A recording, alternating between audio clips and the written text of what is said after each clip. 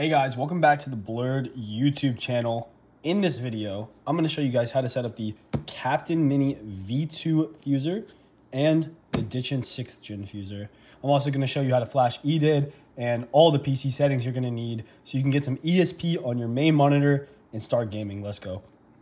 All right, so starting with the Captain fuser, it's going to come in a box maybe similar to this, and you're going to get a couple things. So first thing's going to be the power cable. You're going to get two HDMI cables. You're going to get these little feet that can go on the bottom of the fuser.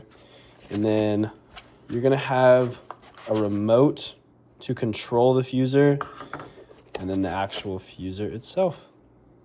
All right, so taking a closer look at the fuser, we're going to notice a couple things. So there's going to be 5 buttons here, an LED light right there, and then we flip over to the back. We're going to have our HDMI input 1, our HDMI input 2, and then our display port and HDMI outputs. This is just depending on what your monitor supports. And then we're going to have a power plug and a power button that you can turn off and on for your fuser. So input 1 is going to connect to your second PC. Input 2 is going to connect to your main PC. And then DisplayPort out or HDMI out is going to connect from the fuser to your monitor. You'll also notice you'll have a remote. So Def 1 is going to turn the fuser on or off. CH1 is going to display your second PC only. CH2 is going to display your main PC only. And then Auto is going to fuse them. Also note that because of shipping rules, there's no batteries with the remote. So you're going to need 2 AAA batteries, which you can just go ahead and install like this. Put the back on, and you'll notice like the lights are turning on now with every single click, and you're good to go. All right, so we're gonna go ahead and plug in the fuser so we can start using it. So on the bottom, I went ahead and installed the feet. Those are just like little stickers that you can peel off, and that's to help with cooling for the fan on the bottom. But if we flip over to the back, we're gonna have input 1. So remember, this is connected to our second PC. For me, that's this cable right here. And then input 2, that's connected to our main PC. So for me, that's this cable right here. And then DisplayPort out or HDMI out, this is dependent on your monitor. Personally, I use DisplayPort, so I'm going to go ahead and connect it right there. And then our little power cable, which is right here. Go ahead and connect that. And then we'll notice after we press Def 1, our monitor turns on, everything looks good.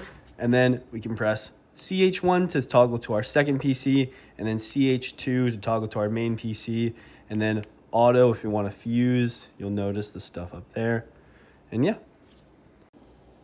So right away, you're going to notice that whenever you move your cursor, it's going to duplicate. Your second PC is going to show the exact same thing as your main PC. And some of you may like this, but this is not how you should have it. So you're going to want to go onto your second PC and press Windows P. And then this pop-up will appear, and you're going to press Extend. And then some of you, it might automatically work perfectly, but some may not. So you're going to have to drag to the right, and then your cursor will appear right here. You can just double click and press on display settings, and then you can go over here and swap these and then press apply. And now I can drag left and right onto the monitor, and it works good. Also, since we're already here, let's go ahead and change the settings we're gonna need for the ESP. So this is my main monitor. You can go ahead and press identify, and then you'll see the 2 and the 1 was there. You can go ahead and press on number 2 and then select make this my main display, just like that. It'll freeze for a second, and then you'll notice all my icons are here. So now my ESP will show on this monitor rather than this, and it'll save us a lot of time in the future.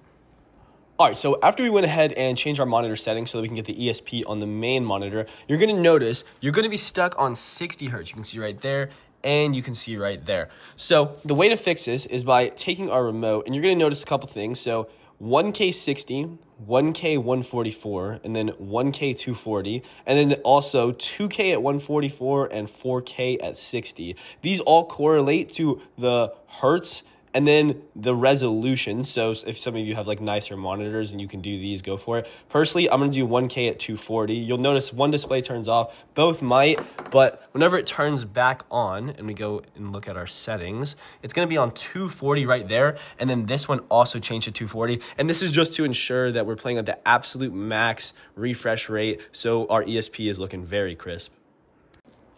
All right, so now that the fuser is fully set up, we can go ahead and inject the ESP into our game. So go ahead and load up your game and then take your remote, press CH1 to go back to your second PC.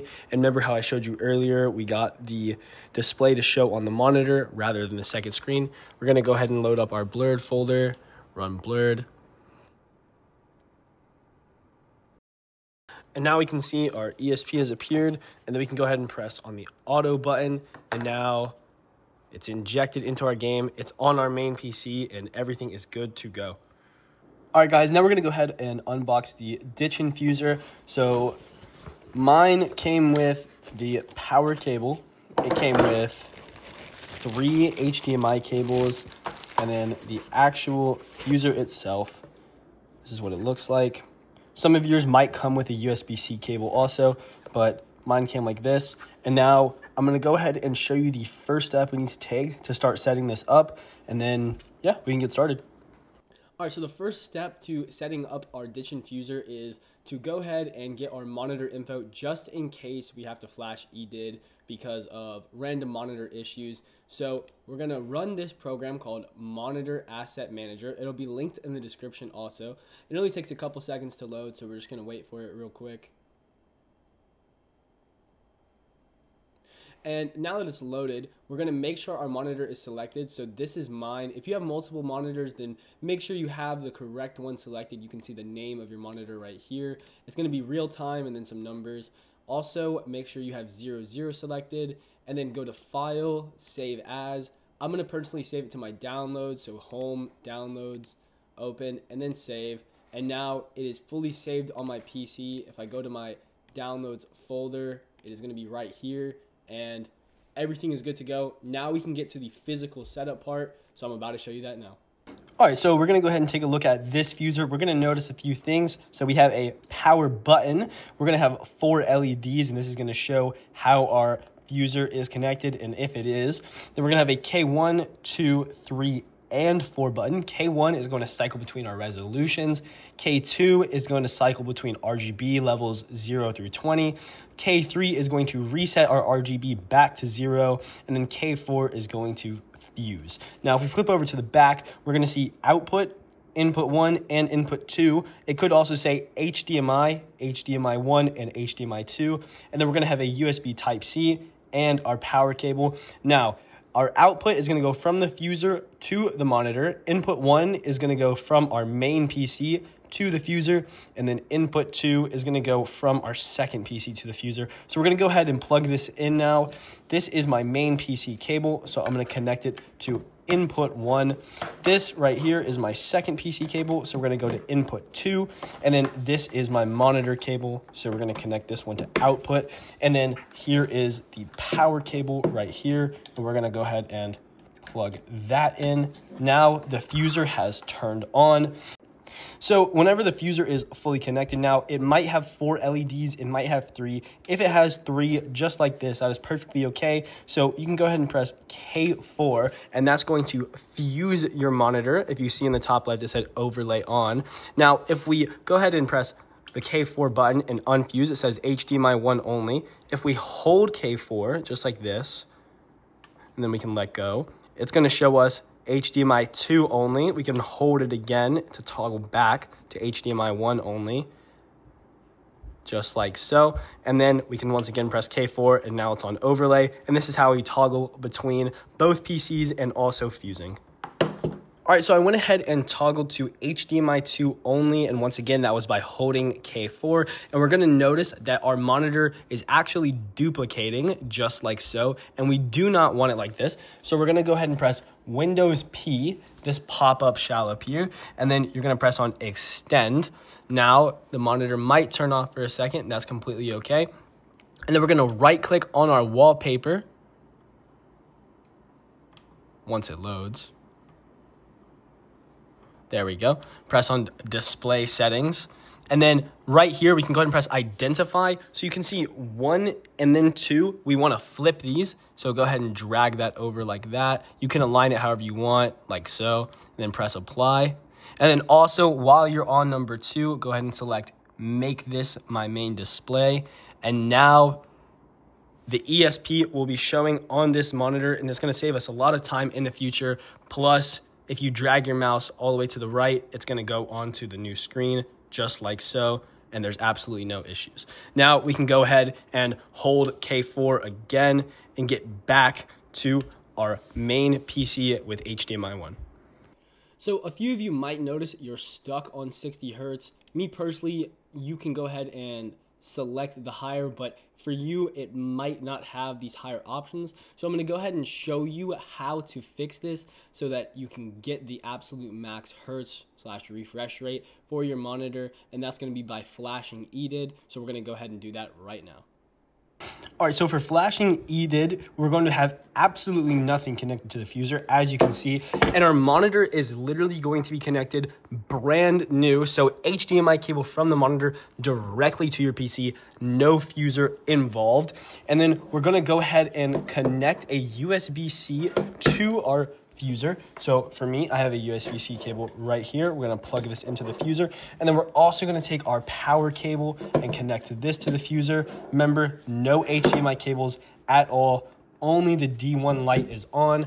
And then I'm going to go ahead and hop on my PC and show you exactly what you need to do from there.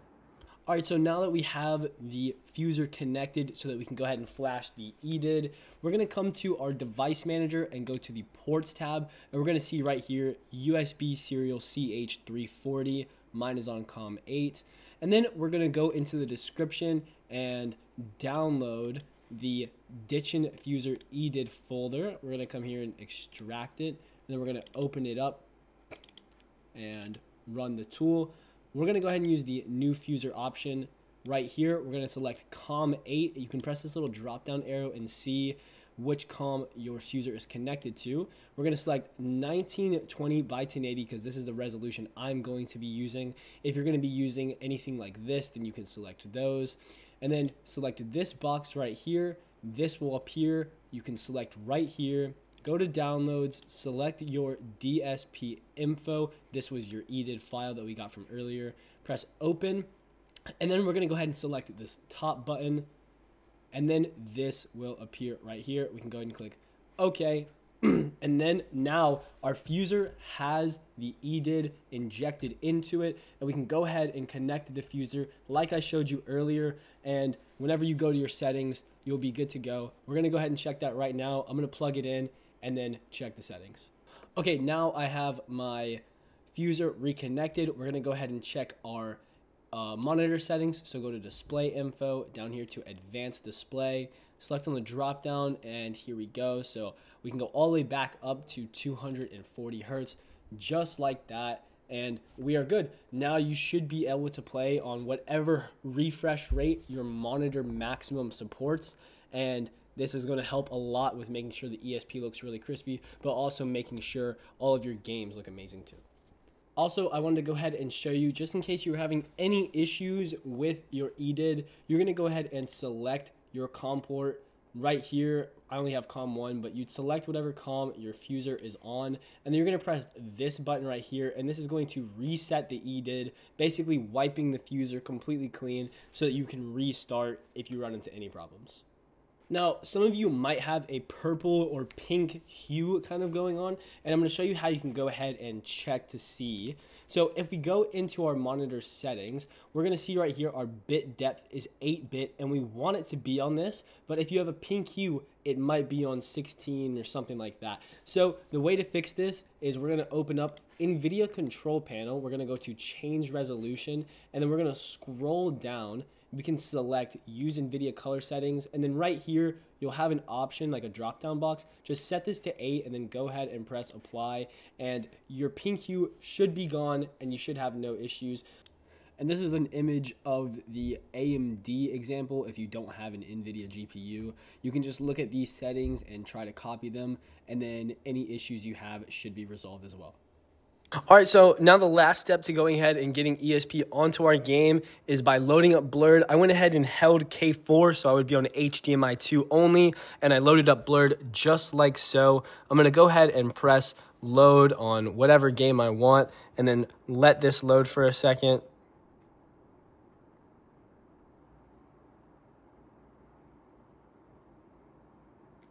Okay, and now that the ESP has loaded, I'm going to go ahead and press and hold K4 one more time so I can get back to HDMI 1, and then automatically it went to overlay on, so now the ESP is on our main screen just like so. I hope you guys all have an amazing day and have a great time playing. I'll see you guys later.